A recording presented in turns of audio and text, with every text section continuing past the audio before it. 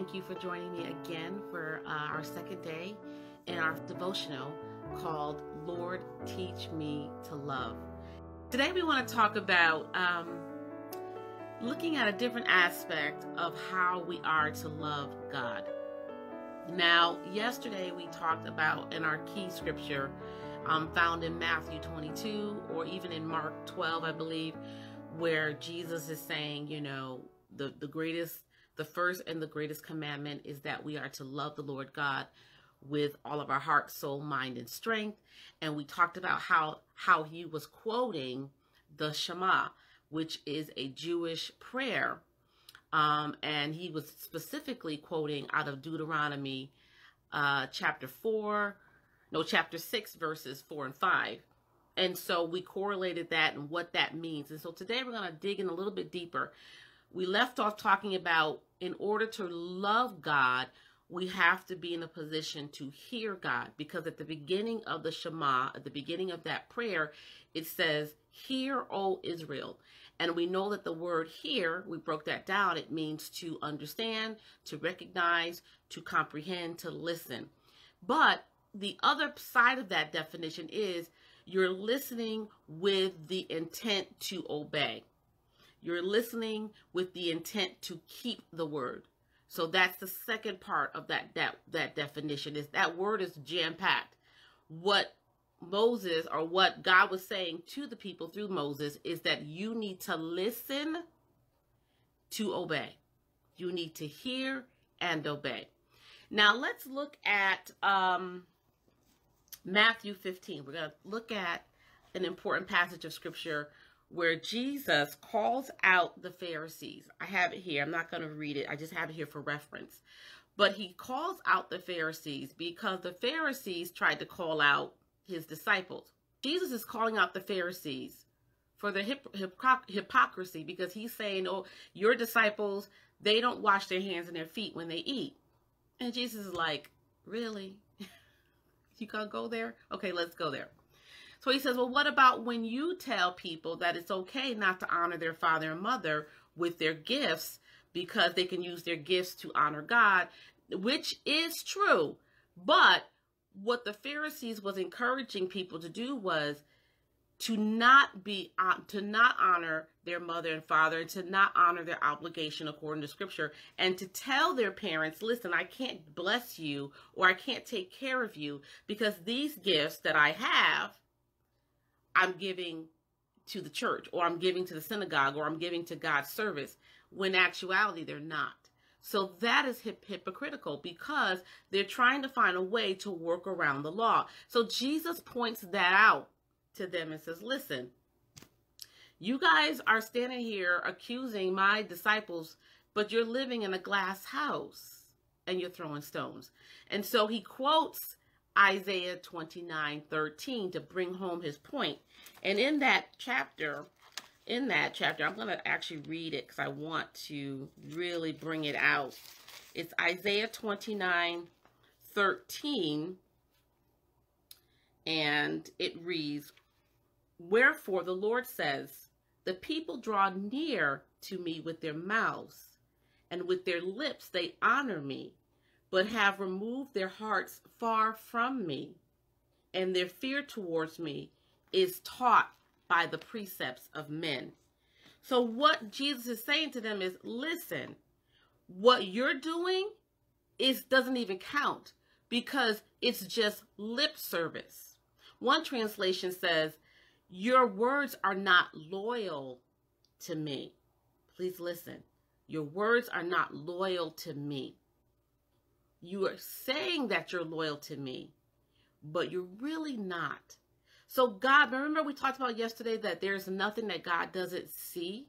There's nothing that God doesn't know. He's watching, he's evaluating, and he's weighing. So love to God is expressed through loyalty. This is really important, because we as humans, we want God to be loyal to us because all we see is us. But when it's God requiring more of us, remember I said that we're capable of more? When God requires more of us, then it's a little different then. It's, oh, well, God, you know my heart. Well, you know.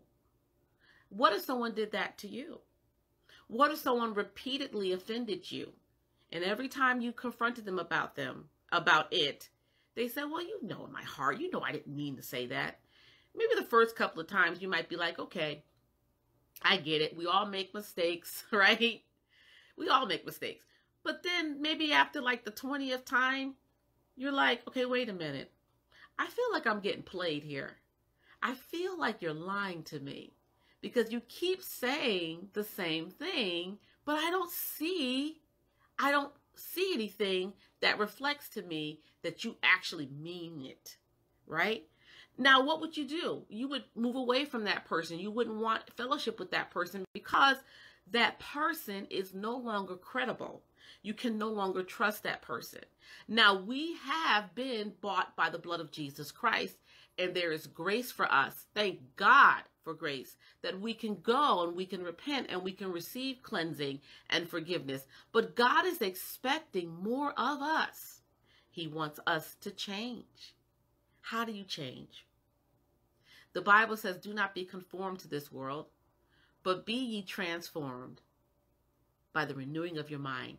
Transform means that you're going from one state to another. It's a metamorphosis. You're no longer that old creation. You are new. If any man be in Christ, he is a new creature. He's a new creation.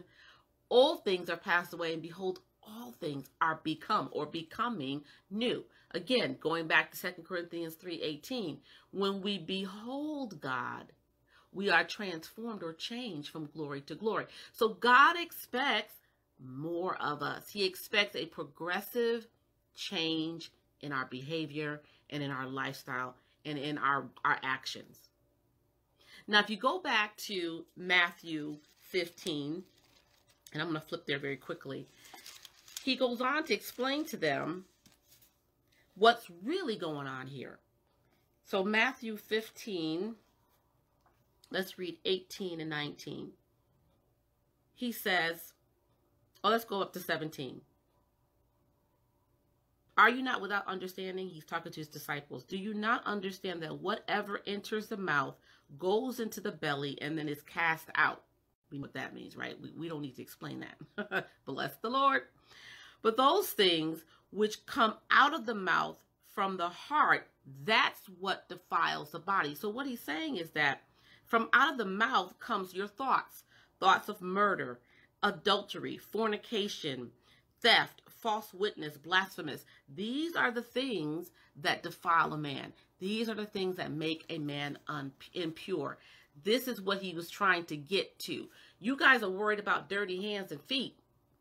And I'm looking at the dirtiness in your heart. And I want to deal with that. I want to put my finger on that. Because then when you speak and when you act and when you behave in love towards me, it's pure. You're loyal to me. Not perfect. You're not perfect, but you're loyal. That's what the scripture means when it says in the book of Acts that David was a man after God's own heart. Now, we all know, many of us know, okay, if we went to Sunday school, David was far from perfect. He was a murderer. He was a murderer, guys. Listen. But now we see in the book of Acts, God is saying that David is after his own heart. Wait a minute, Lord. Now, wait a minute. What's going on here? God, because whenever God confronted David, David relented, submitted, repented, and was cleansed. And that's what God is looking for. He's looking for us to circumcise our hearts. You know, in the Old Testament, circumcision, you removed that tough flesh, right? And it was a sign. It was a mark that said, these people have been sanctified, set apart for God. Well, the Holy Spirit marks us now. He seals us with the hope of promise. We now have been sanctified and marked out by God. And so now God is saying, everything that you do comes from a sanctified heart or a heart that is being sanctified. I hope this is making sense to you. So let's go back to that key verse of scripture, because we want to look at how a changed heart produces actions that can be measured as loyal to God. That's how we express our love to God, is through our loyalty. So it says in Matthew 22 and Mark 12, you will love the Lord God with all of your heart. Your heart, that is your mind, that is reasoning, that's the seat of your will. You are to love God with your soul, with your vitality, everything that's essential to why you're here, the breath that you breathe. It all belongs to God. You are to love the Lord God with your mind and your strength, meaning your might and your substance, meaning what your might has produced. You are then take that and love God with it. God is looking for your loyalty because he's loyal to you. He's loyal to himself, but he's also loyal to you through Jesus Christ. Through Jesus Christ. How does this happen? It happens when we understand the fear of the Lord. The fear of the Lord is the beginning of wisdom. It helps us to see. In Isaiah 6, a very popular passage of scripture, Isaiah had a vision. But let me give you a backdrop. This is something that we don't hear a lot of people talk about. But Isaiah really admired King Uzziah because, for the most part, in comparison to all the other kings, King Uzziah was a good king. I mean, obviously, we saw at the end his frailties got the best of him, and he ended up dying. But he was, or committing sin and dying, but he was for the most part a good king, and he ruled a long time. And Isaiah adored Uzziah. Keyword. Isaiah had hope in Uzziah's reign and what Uzziah could bring and where he could take the people. He believed in Uzziah. He had put all his eggs in the Uzziah basket. But when Uzziah died, when the king died, the year that the king died, during his year-long period of mourning, it's interesting, then Isaiah saw the Lord. My question to you is, why couldn't he see the Lord before then? Why? Why couldn't he see him before that time? Then Isaiah had a vision of the Lord in all of his glory. It says here that the heavens, that the angels were singing and declaring, and that the earth shook, and that there was smoke. And suddenly, Isaiah said, whoa, woe is me. I am a mess. I am jacked up. My mouth, my lips are unclean, and I'm among a people who are unclean.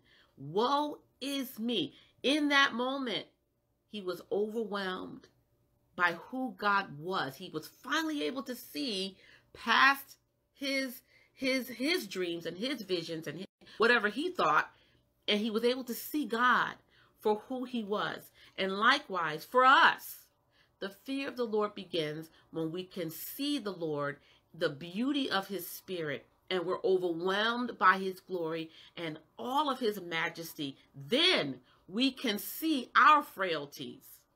Everything is open. Everything is exposed. Nothing escapes God. And just his presence brings an awareness to us of areas that we have yet to submit, or areas where we fall short. Not so that we can be condemned. Please hear me by the Spirit of God. It's because God wants more of us.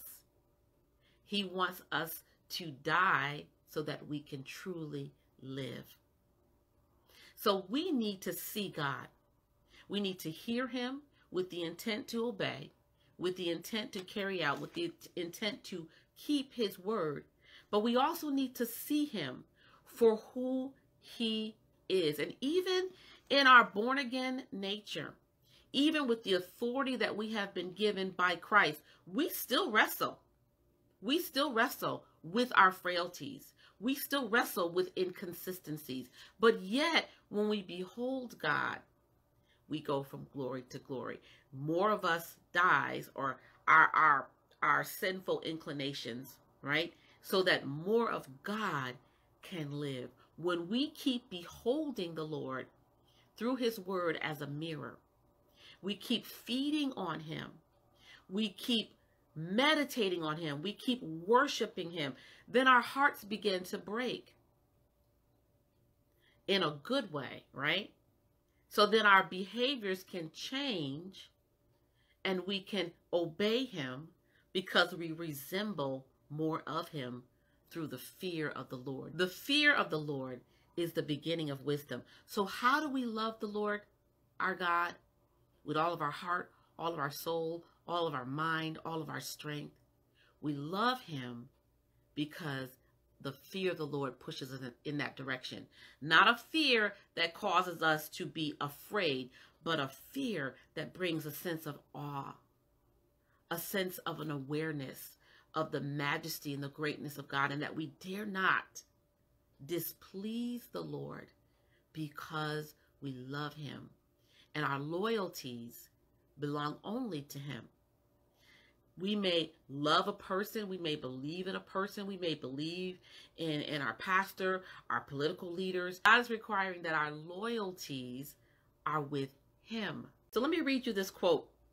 I want to leave you because we're talking about how to love God. I think we need to go back to the basics.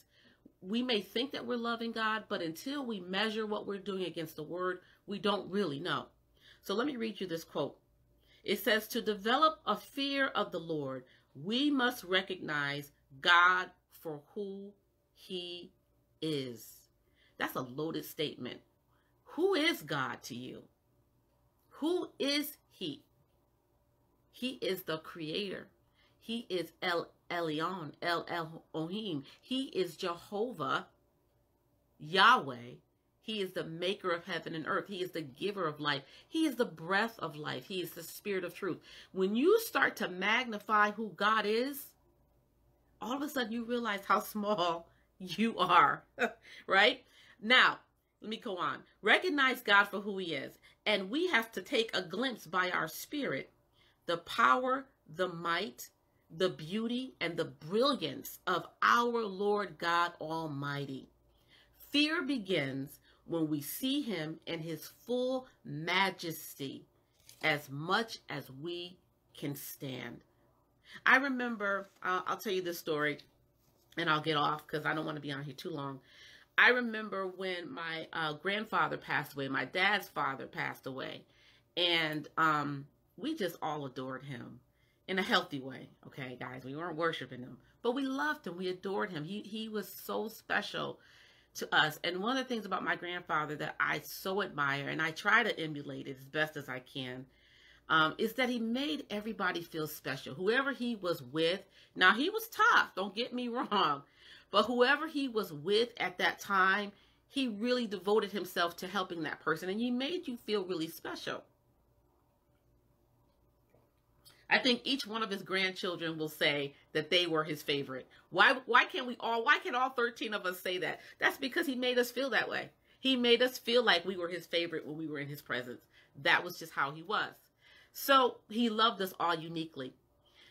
When he passed away, I was struggling with that, with just kind of coming to terms with that. And I remember during praise and worship at church, I just made up in my mind. I said, you know what, Lord, I'm just going to give myself over to you.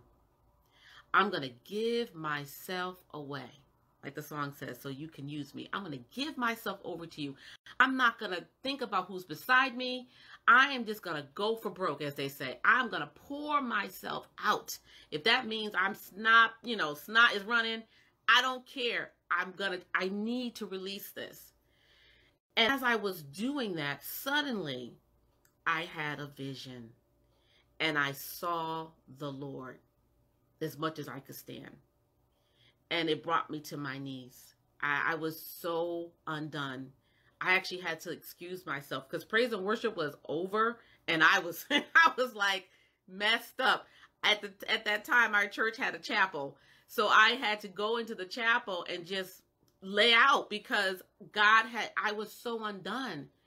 And I said, as much as I love my grandfather, Father, I love you more. And he's with you. So, and it was like a reality. I will see him again. And I was overwhelmed by that reality. And in that moment, I found a level of comfort that up until that point I didn't have. But I had to behold God. I had to behold him in all his glory. And that is what God is asking for us. He does not want our loyalties to be divided. He wants us. So when we love him with all our heart, soul, mind, and strength, we're loving him with everything that we have. Our loyalties are directed to him because we fear him.